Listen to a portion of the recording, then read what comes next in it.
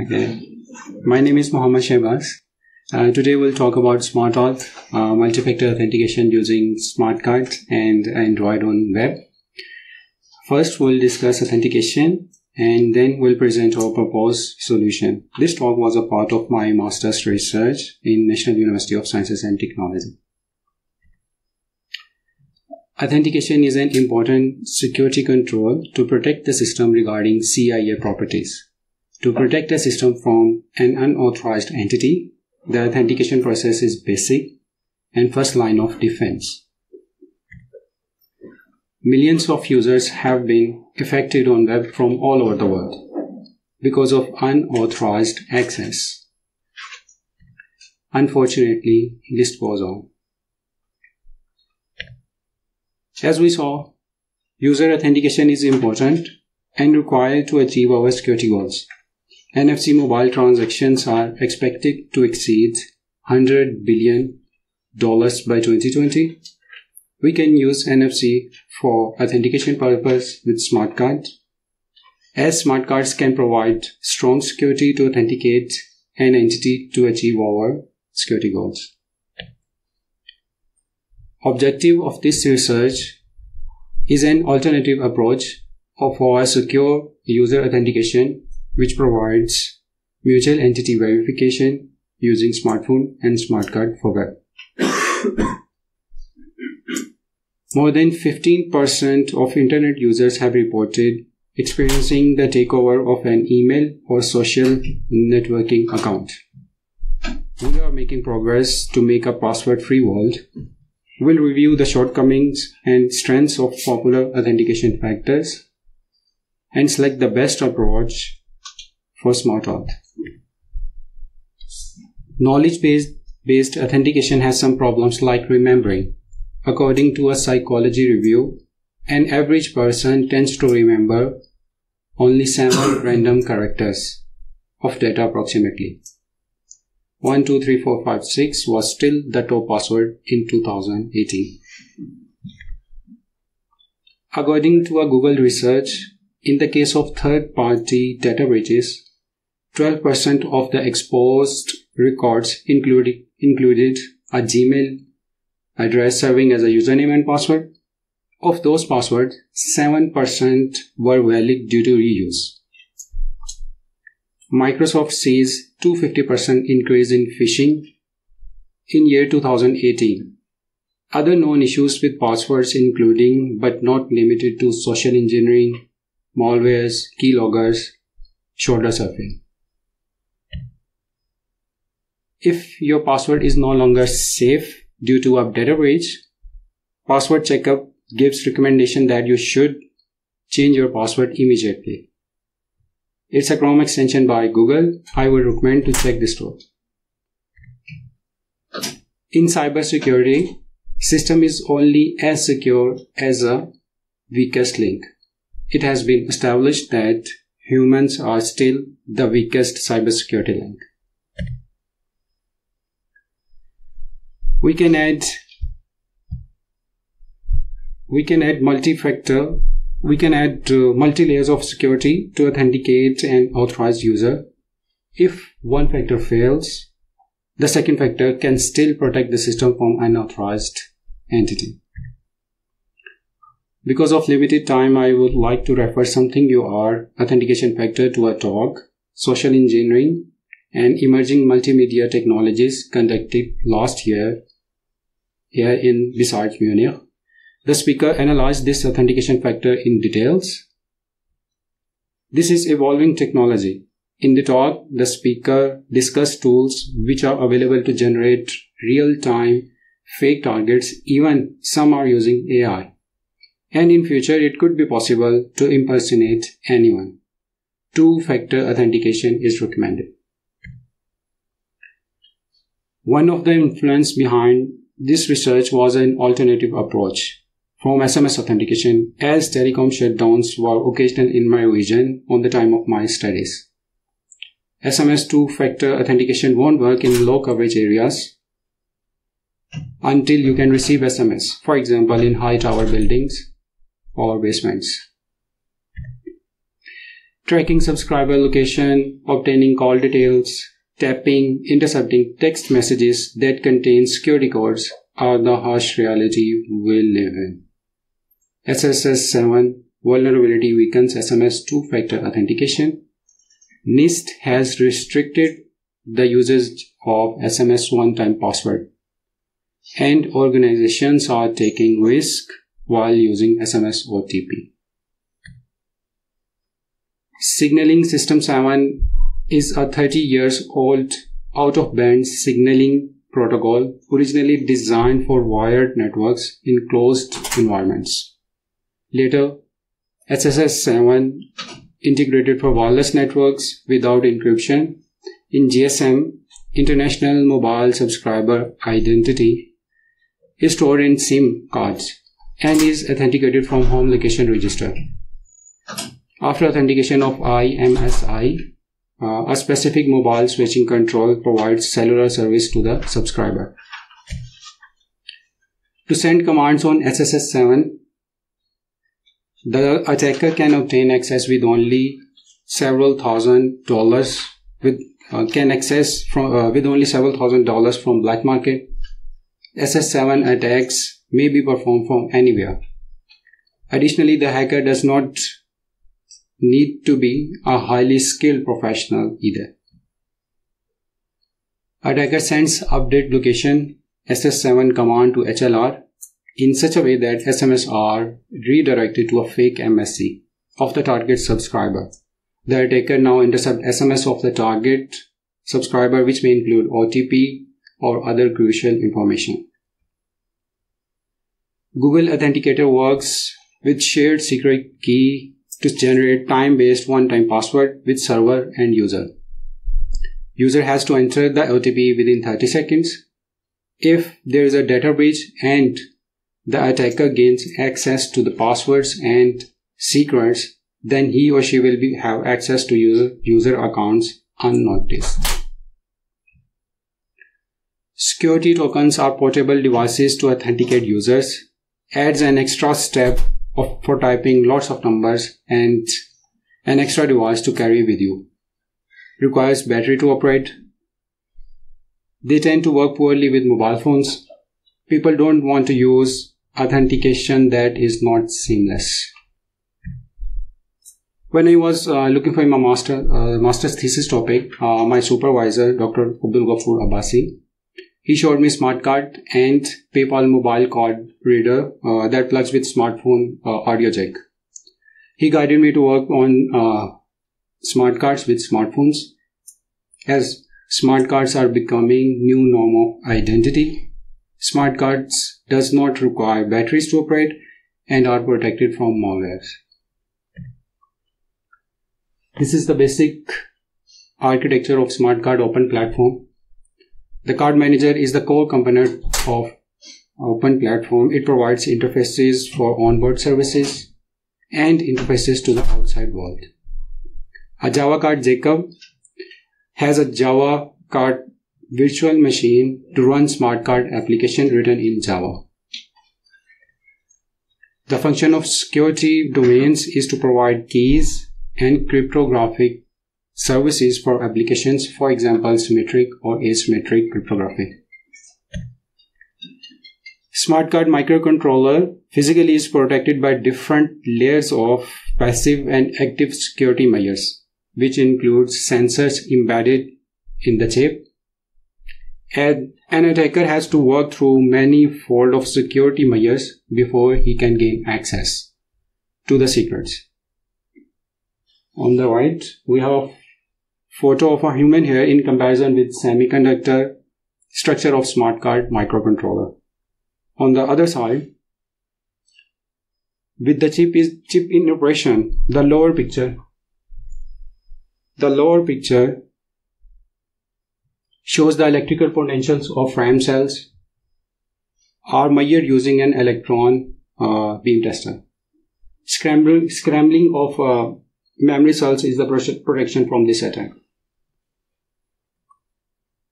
Smart card can be used with both contact and contactless readers having dual interface. Hybrid smart cards can have both smart card chip and RFID This is common for employee ID cards for physical access control systems. For two-factor authentication, most solutions are required to trust third party. We discuss SMS OTP and observe the vulnerability. Google Authenticator does not provide mutual entity authentication. For example, attacker may gain access to shared key from a data breach. Even if we implement two-factor authentication, it does not mean that we have secure authentication. We'll have secure authentication if we design it securely. In this video, two-factor authentication implementation had a design flaw, where the client can send a random phone number during the second factor flow, and the server send the attacker the SMS one-time password for the account.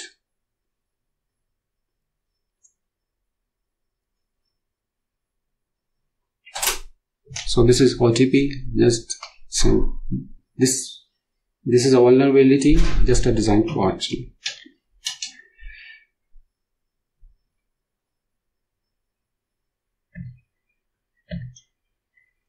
We propose SmartAuth multi-factor authentication using smart card and Android on web with public key cryptography.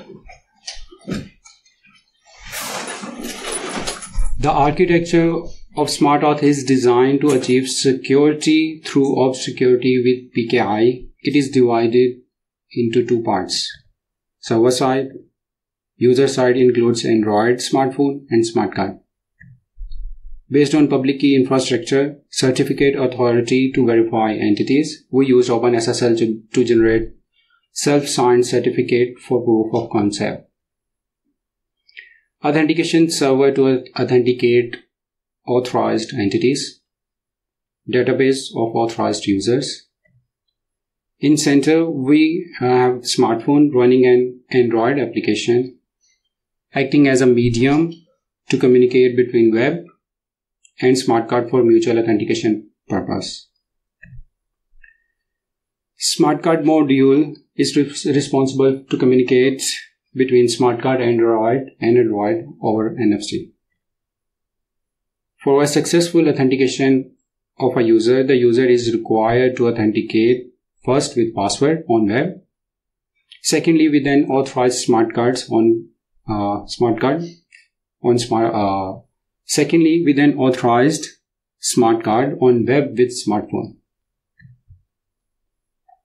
Communication with smart card is done by APDU commands. ISO dep is required as Android supports different NFC technologies. Actually, I had one problem while using smart card. I had a hybrid smart card which was also an RFID and smart cards. So as per Android dispatch of NFC technology, it was NFC def. It was going through NFC def and was not selecting as smart card. So it was take a lot of time to figure it out that actually we need to select ISO dep for communicating with NFC. And also the smart card has Java card PKI. It's an open source project to support with Java, and we integrated smart card with Java card PKI project. We follow FIPS 196 protocol entity authentication using public key cryptography. FIPS 196 protocol was introduced and published by NIST. We have two entities that we want to authenticate mutually on web. One entity, initiator A, is server side, and the second entity is user side responder B, which includes Android and smartphone. For second factor authentication with smart card, server sends authentication request to smartphone via push notification with a token ID. Android responds with token BA1 and a random number RB, which is actually a random number generated from smart card.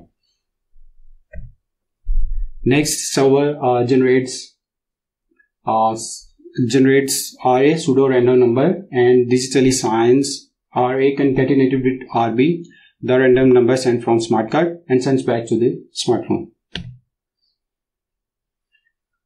Okay, at this step, when it receives the smartphone receives the digital signature token AB, it verifies that it is validated, and after successful validation, the server entity is verified. Then smart card digitally signs the random number RB concatenated with RA and sends back to the server. After successful validation of token BA2, both entities are now mutually authenticated. Let's see SmartAuth in action. After username password, user selects device. They receive a push notification on smartphone, and using smart card. After pin verification, digital signature is sent back to the server from smart card, signed by smart card, and on web it is authenticated successfully.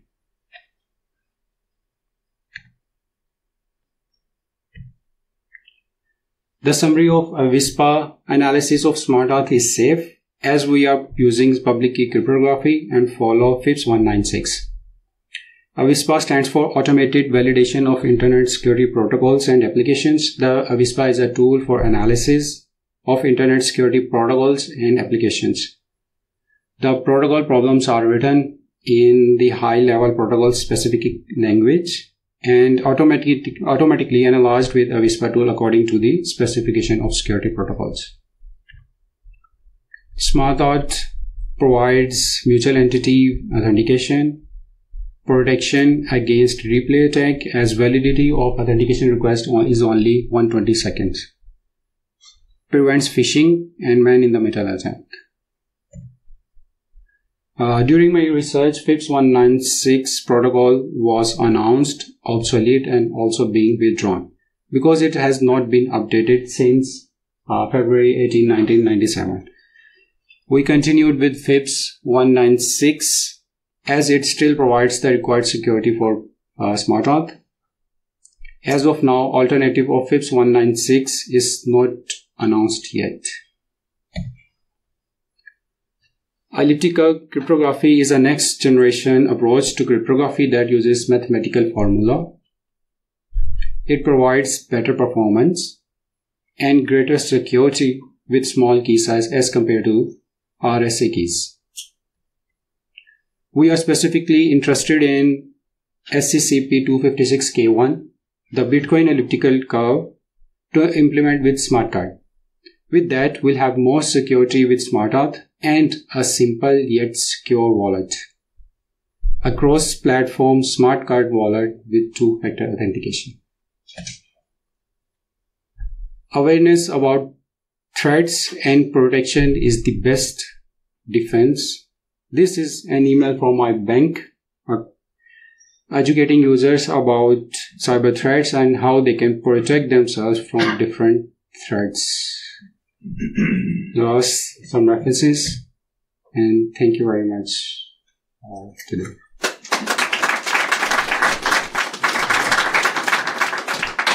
Thank you. Do we have any questions at the moment? Okay. Yes, sir. How does it protect against man-in-the-middle attacks? Actually, yes, it's a very good question. How this SmartAuth can protect man-in-the-middle attack. So you see, we have a random number 2. If I can go back to the this one. For example, this is mutual entity authentication. So we have RA and RB. When it signs RA and it also sends the RA within.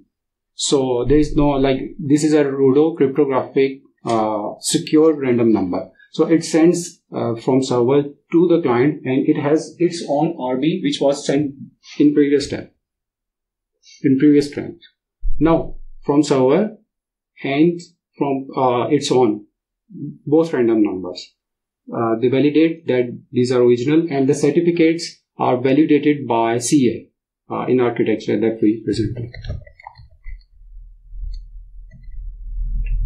This one. So the certificates are validated from this one, and the signature is validated with RA and RB. So it prevents actually the man in the middle in this one.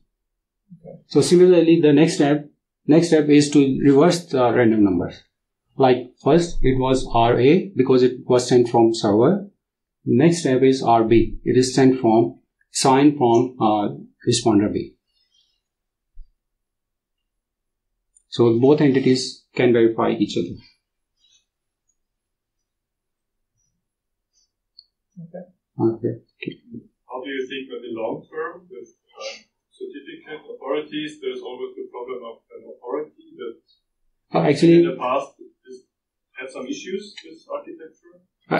This is also a very good question, because the approach we want to provide a solution for organizations where certificate authority they will control. Like in this architecture, we are not dependent on any third party. Also, certificate authority organization can have their own. And it provides a unified authentication for organization. For example, we have key cards. So in key cards, employees always use, but there's opportunity to use smart cards on web. We can use readers on physical access control systems, but with web, there's a gap.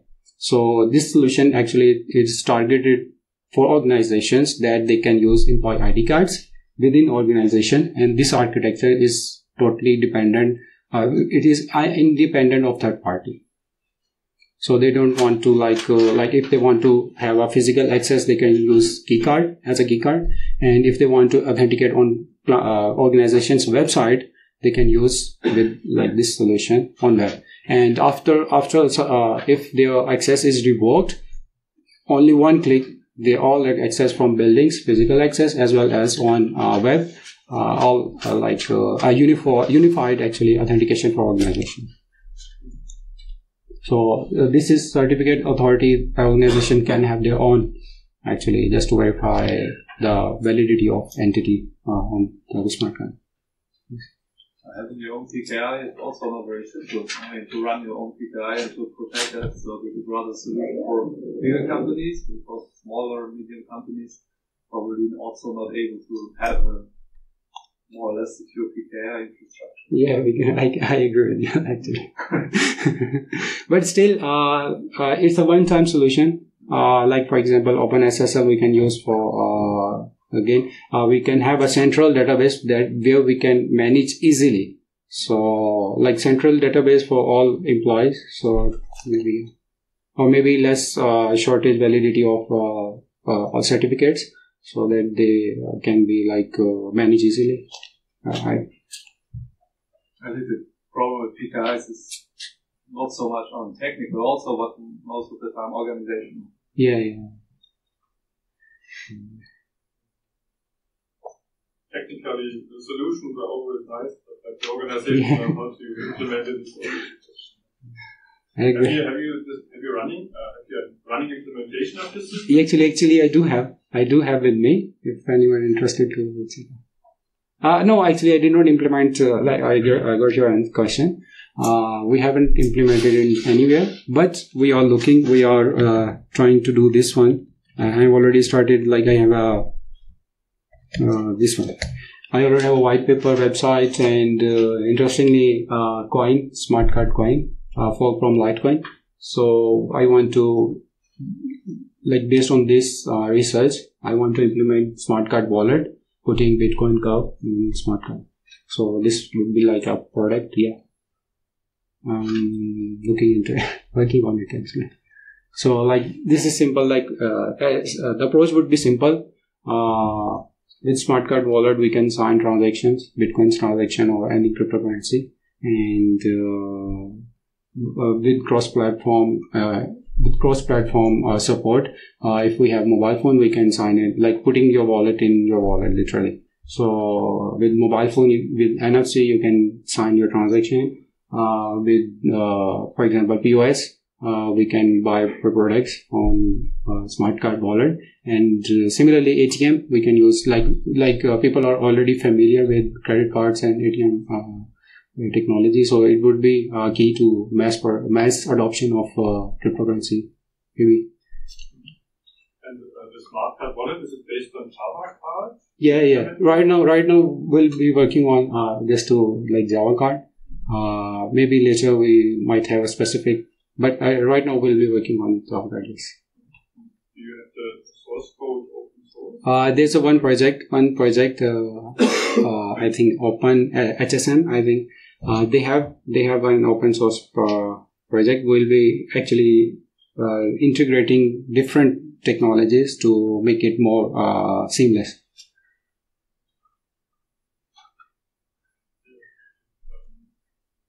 Any more questions from the audience here?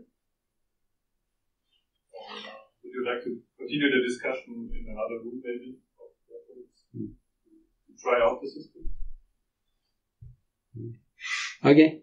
Thank you very much.